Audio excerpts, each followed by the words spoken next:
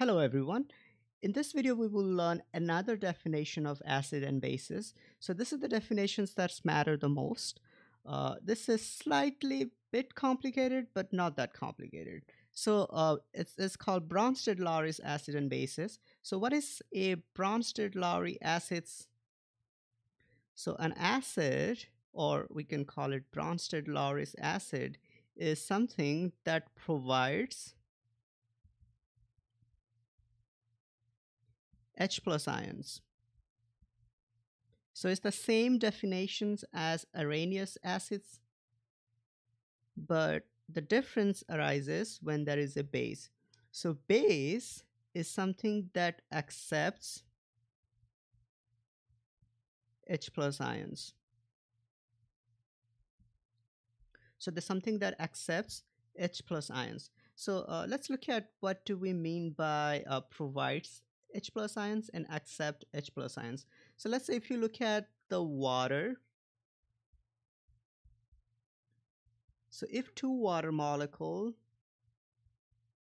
if they react with each other, which is the reaction is extremely small, but if they do, when they do, what happened is, maybe I should color code this.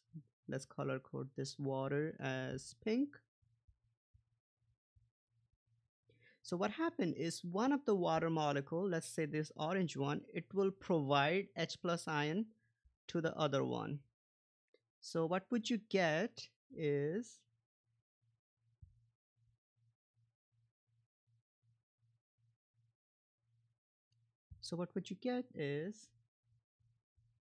so you get OH minus because the orange one has already give away its proton, and the other one is gonna be H OH H.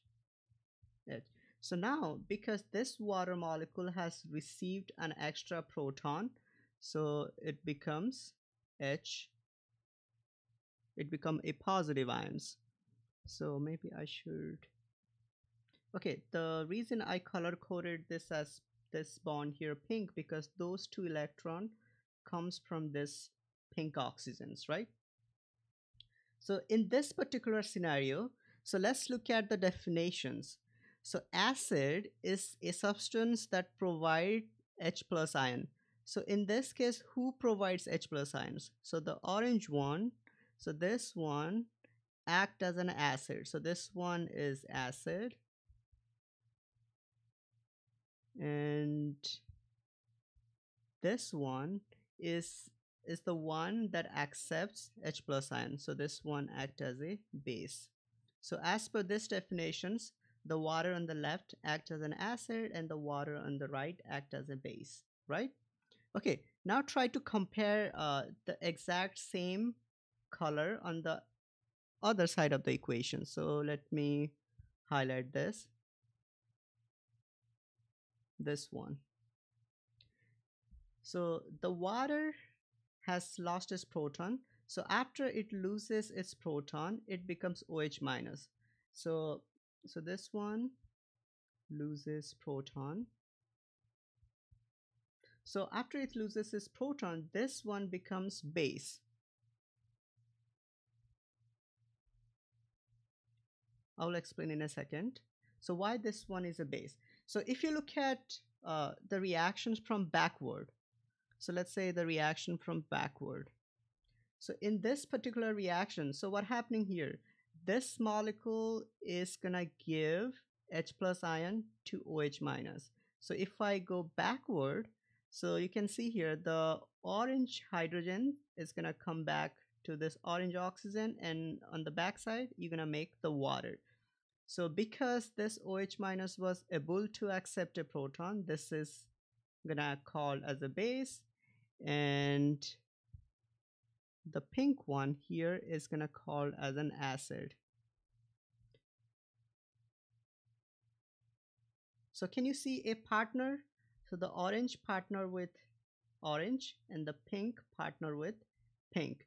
So if you look at here, on the left side it was acid, but on the right side it is a base, its partner.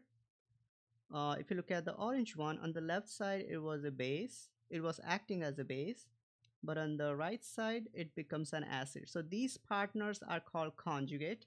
So for acid, its partner will call as a conjugate base.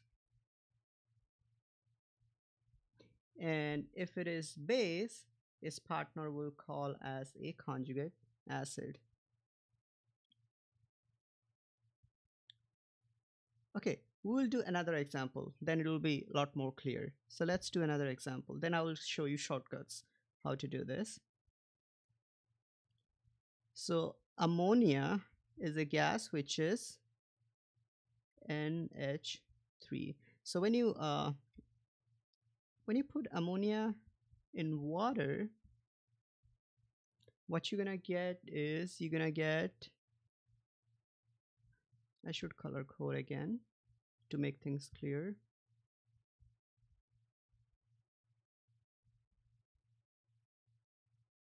Okay, so what would you get is you would get an H, H, H, and H plus OH minus. Okay, so if you look at this particular example, can you identify who is acid, who is base on the left side, and also identify who is acid and who is base on the right side?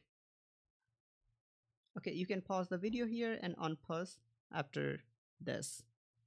Okay, so who is providing proton between NH3 and HOH?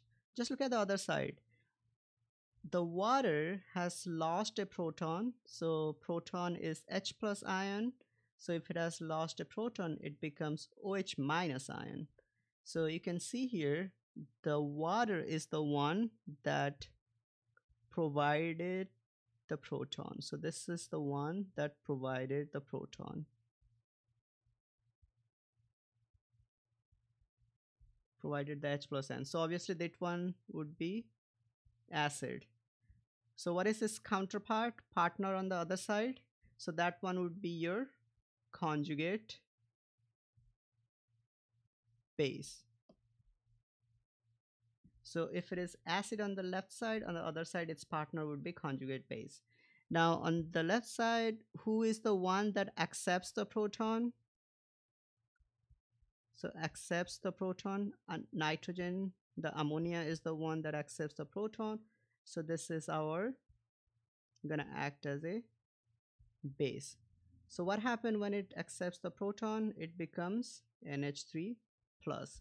So if it is base on the left side, what shall we call to its partner on the other side? We're gonna call this partners as conjugate. If it is base on the left, on the right it would be acid. So it's kind of pretty easy to remember. So if I ask in exams or if it's in the homework, what is the conjugate acid of water? So this is water. So what is the conjugate acid of water?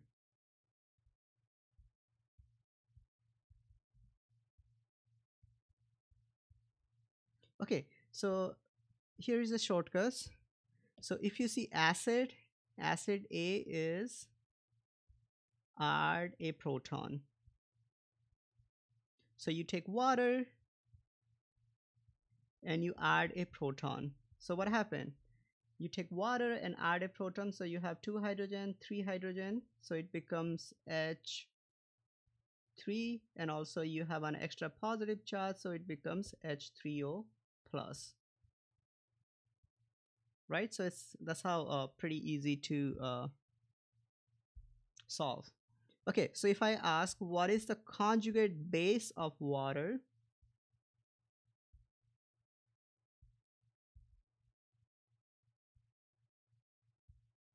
what is the conjugate base?